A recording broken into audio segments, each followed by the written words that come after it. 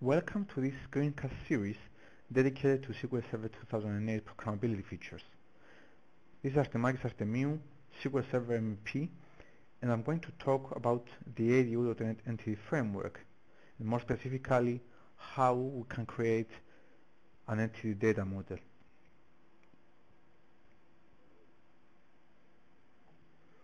I'm going to use Visual Studio 2008 along with Microsoft.NET Framework 3.5. So I'm going to start a new project in Visual Studio. I'm selecting Windows Forms application in C#. You can also use a Visual Basic application, but you have to make sure that you are using .NET Framework 3.5. Well, let's give a name to our project.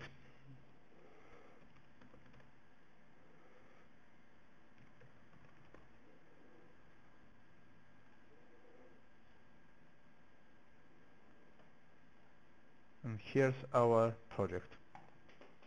So the first thing to do in order to use the ADO.NET Entity Framework is to add a new item. This new item belongs to the data category, and it is ADO.NET Entity Data Model. I'm going to use the PAPS database, the sample database for SQL Server. So I'm giving a name here for my entity data model.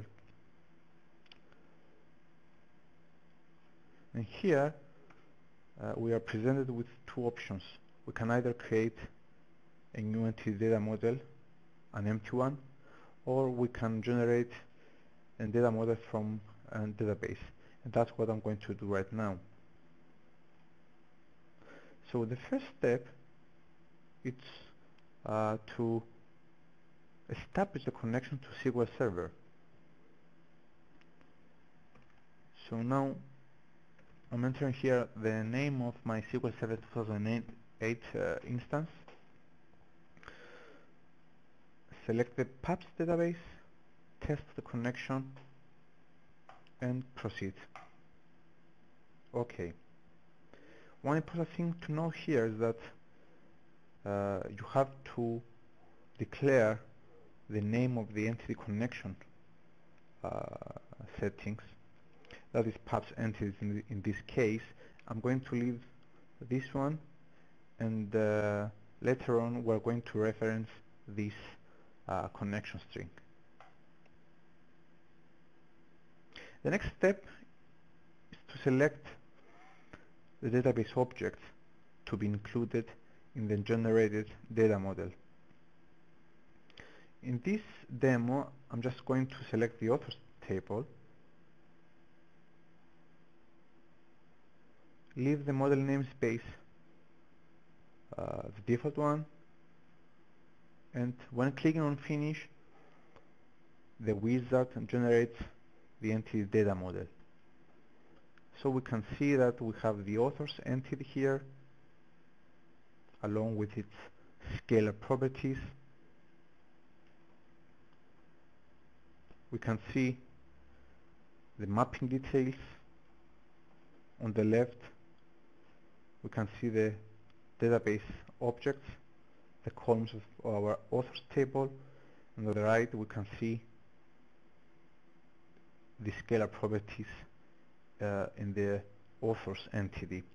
The mapping was done automatically, but in more complex scenarios you can modify the mappings, change it, etc. Here you can see the model browser, and you can see the entities of our model and the corresponding database objects. Okay, let's build our application. Let's continue with adding a new data source to our project.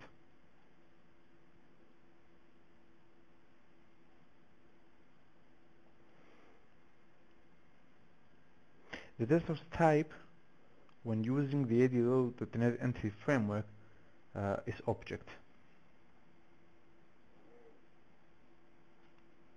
And here we have to select the author's entity. Okay.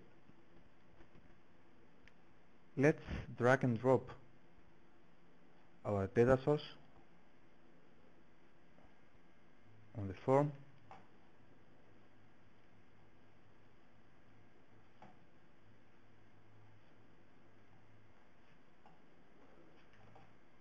We'll need to add some event handling code for the save button later. So let's enable this button. Okay. And let's press F7 in order to add some code. So the first step when writing our code is to declare a pubs entities object.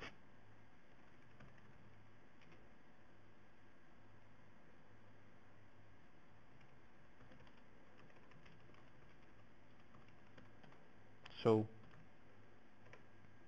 pubs entities model. At this point we are not going to instantiate this object, as we need to do this after the initialization of our forms application.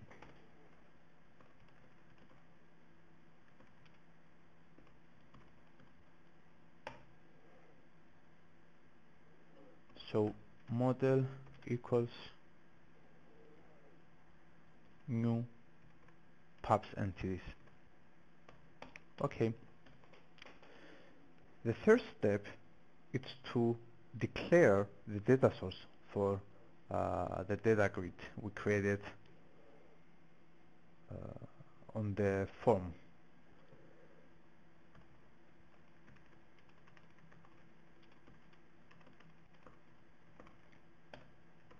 So we have the author's data grid view, and we set it as its data source model authors, and we can also do some sorting here, order by, with this pointer with the author ID, let's say.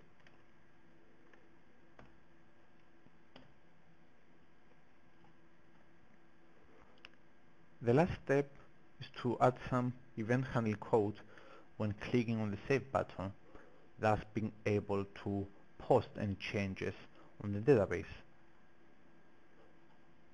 So here's our event handler.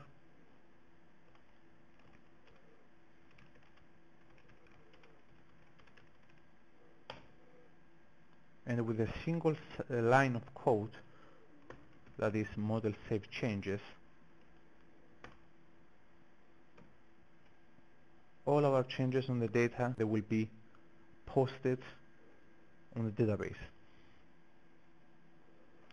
Let's build our solution,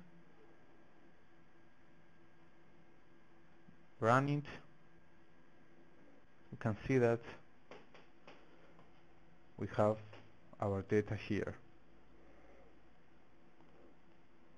Let's modify an entry, click on save, close our form, and run the application again.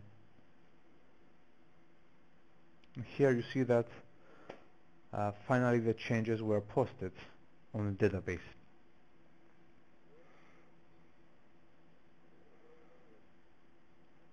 This was a first screencast dedicated to the ADO.NET Entity Framework. There is more to come, as there are many features in the ADO.NET Entity Framework allowing fast and robust data access.